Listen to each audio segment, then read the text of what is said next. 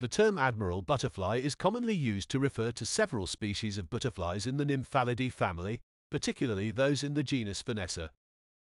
These butterflies are known for their distinctive dark coloration and striking patterns, often featuring bands of orange, white, and black on their wings.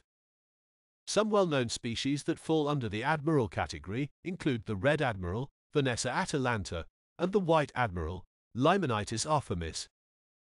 Admiral butterflies are distributed across various regions worldwide, with different species adapted to specific habitats.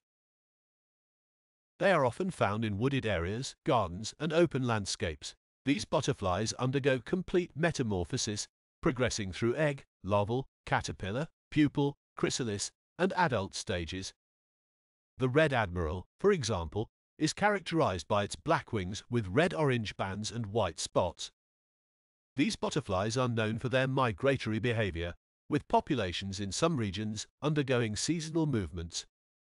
Admiral butterflies typically feed on flower nectar, using their long proboscis to extract the sugary liquid.